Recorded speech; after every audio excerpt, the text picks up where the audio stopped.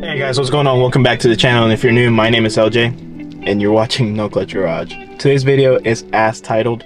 We are going to be talking about the PCV today, and particularly my fix for the PCV, which is actually a pretty well-known fix for most BMWs. This issue can be traced back all the way to the N54 days, really, but let's talk about what's going on right now. Essentially, my PCV failed. Now, there's a part within the PCV system that is very fragile and it tends to fail under boost. That part that I'm talking about, many of you may know, and it is actually a PCV diaphragm that sits on top of the valve cover. Now, I did do a video on a valve cover teardown, and you can find that in that banner up above, but I didn't go deeply into the PCV. I did tear apart the internal PCV and we looked through it and how it works. On a stock valve cover, the system actually works really well, and especially if you keep the car stock, the PCV might still fail, but for the most part you're gonna have pretty good luck with it. That PCV diaphragm is very fragile. Under high load, under high boost, it can tear very easily just because it's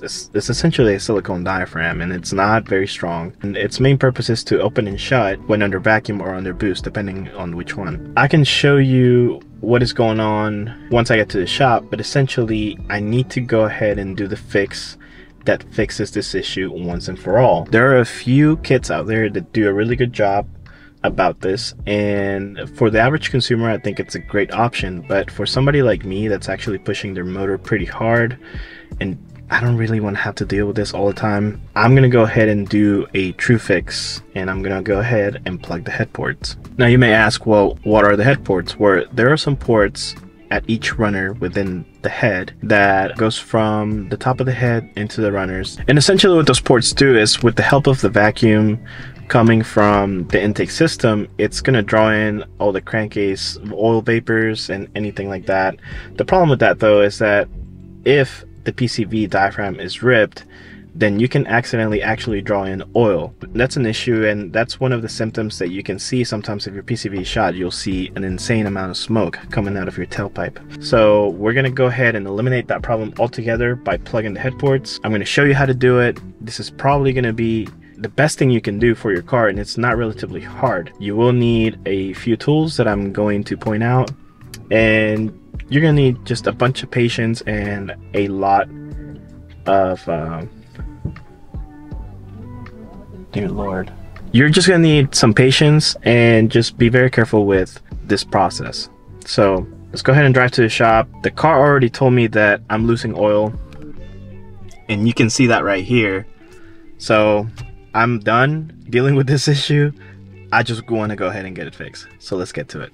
Alright guys, and before I dive into fix this thing, I want to show you guys what's going on. So this is pretty faint compared to how it is sometimes, but you can see that there's clearly smoke out here that's, you know, it's really not good. And then out the front I have some smoke sometimes too, but at idle the smoke isn't so bad. When I'm actually wide open, it isn't bad either, but it's when I come to a stop that it actually becomes really bad. So I was having an issue with the PCV cap from Ross Performance, and it wasn't anything that he did wrong. It's just I later realized that my PCV was messed up, like my actual valve cover. So we're gonna take the cap off. I already took the OEM PCV off, but I can go over it in a small portion of the video and just show you kind of how everything works. But right now I'm gonna go ahead and take that cap off, and I'm gonna show you guys how to fix this once and for all. Alright guys, so I'm here at the shop now. What I'm gonna do first is I'm gonna cool the engine down some. I'm gonna let this run for about 10-15 minutes so I can cool it down enough for me to start working on it.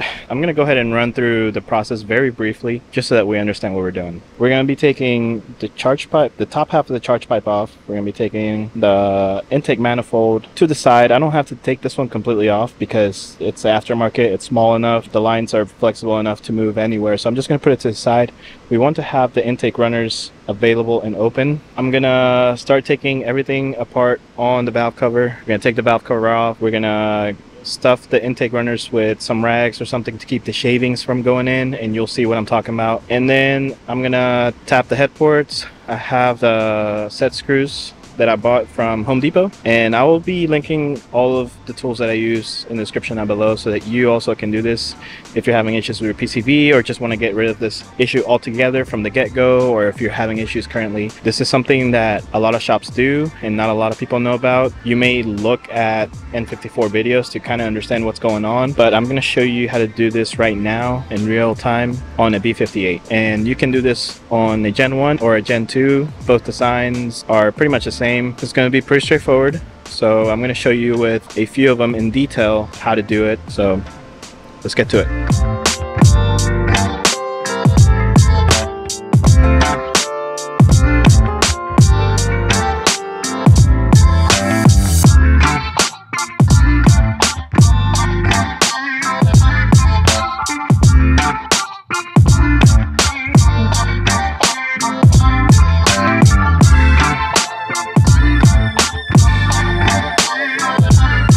Alright guys, so now we have taken pretty much everything off the motor that we need to take. You guys can see right there, you guys can see the head, and then of course the area where the manifold is. We also need that cleared up, so you're going to have to take the manifold. I put it to the side because it's so much easier to move this one around. It's got the line, so I don't want to disconnect it and have to like take all the coolant off. If this was an OEM manifold, then you would have to disconnect it and take it off. And in that case, just put something under your car so that you're catching all the coolant. Then afterwards, of course, you're going to have to put the coolant back in and do the bleeding procedure. With this manifold, I don't have to do that. So for me, it was just easier to move it out of the way. So I'm going to go ahead and show you a few things that I noticed as I was taking this completely apart to do this PCV fix. Some things that you might see. And also I'm going to run you through the process, what things you need to be careful about, what things you need to look out for, and how we're going to go about this in a safe way. Alright guys, so first we have here the engine. You can't see it anymore because I already cleaned it, but all of this was filled with oil, which could be normal, but I know in my case, I know the oil's going everywhere, the PCV is shot. There's always going to be oil here regardless. But what I want to show you is this right here.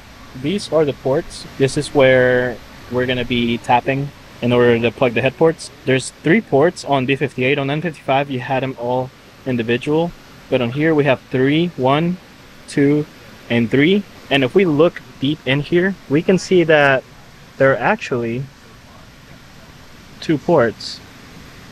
And I don't know how well you can see that.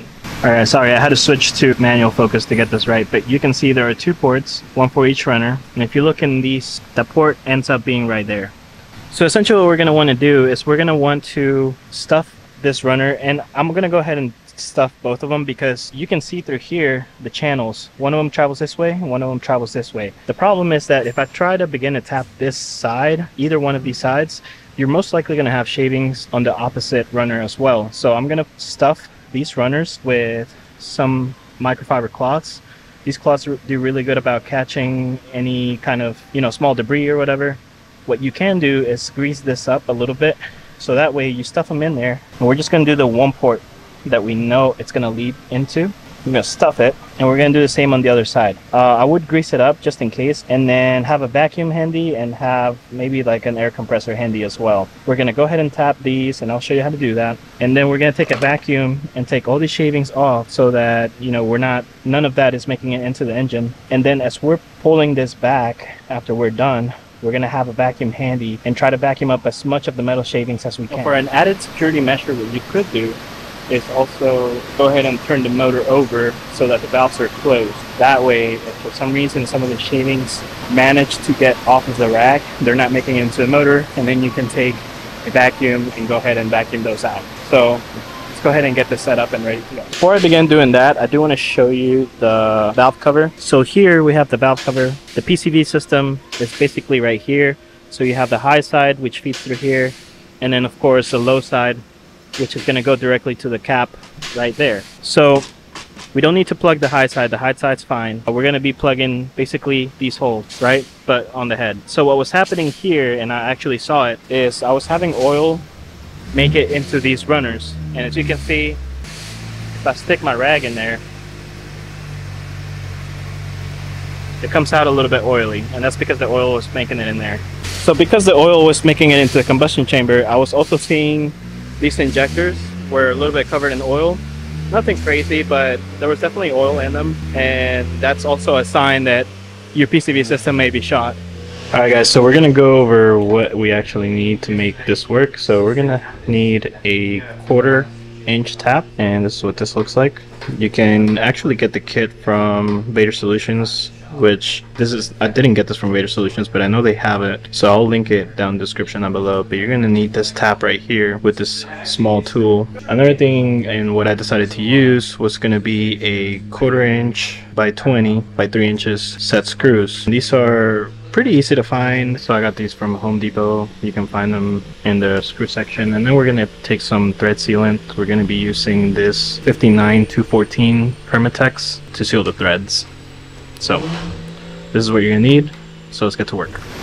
Alright guys, so the first thing I'm gonna do here, I have 2 rags, and they have a little bit of grease in them. So I'm gonna take one of these, and I'm gonna be very deliberate with what I'm doing. So we're gonna take this, and this like greased up side, you're gonna point it on the side, on the direction that that runner exits at. So on this right side of the runner, and we're gonna stick it in, trying to keep that grease on the top side. You may use like a screwdriver if your fingers are not long enough, and so that way, as you can see, the grease is on that side facing this direction. So if any shavings come off of that hole, which ends right here, it's not very deep, ends right here, so all those shavings, if they do come out after I vacuum and everything, they'll get trapped right there. Shouldn't have to worry about much. I mean, we're gonna take the other one that we have right here. I got grease all over my shirt now, but we're gonna take this one as well. We're gonna do the same on this runner right beside it, and on this side we're gonna put it on the left side of the runner, because that's where this headport is exiting at. And just get it, tuck it, put it in there as deep as you can so it blocks off the valve, and that should be plenty, guys. That should be enough. Now once your motor's been turned, make sure you turn it clockwise in the direction that it actually cranks. Valves are closed, and you have to put those rags in. Now you can begin working. And before we actually begin tapping these ports, we're gonna put some of this oil. This is some cutting oil. I'm gonna put a little bit in here, and we're gonna put a little bit on the actual tap that we're using. All right, and we can begin tapping. All right guys, now that we have a clear view of what we're doing, and we have an idea of what we're doing, we're gonna go ahead and try it.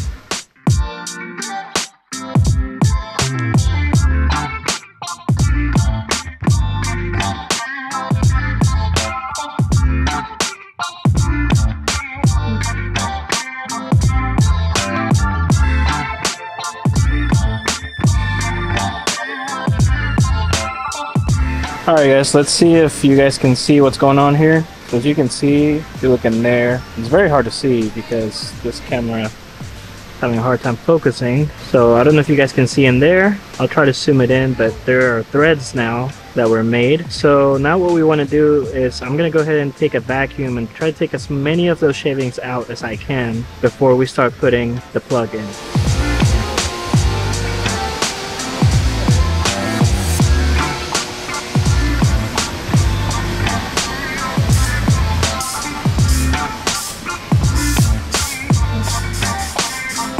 Alright guys, now we're going to put our set screw in. In order to put our set screw in, we're going to need a 1/8 Allen. So this is what I have in my hand right now. It's a 1/8 Allen socket, and I'm going to go ahead and put it in. I'm going to test fit it first just to make sure that everything fits correctly, and then I'm going to pull it back out, put some thread sealant on it, and call it a day. Alright guys, so I kind of want to show you this. I'm going to do this by hand, but we're going to go ahead and thread it in. As you can see, it's going in rather smoothly, and it'll eventually bottom out. But right now, that's what it looks like. If we go in there, now it's completely sealed. We put our thread sealant in, and this job should be done pretty much. Just put that sealant in and torque it all the way down. You can do this by hand, and then just, you know, give it a little bit of pressure just to make sure that it's in there. And that's it. And we're going to repeat that on all 6. So let's go ahead and pull this one back out, put some thread sealant on, and then go ahead and seal it up. Alright, so here is my little plug. Take this thread sealant. Obviously now we have our sealant, cut off the top, and then this one we can just put a little drop.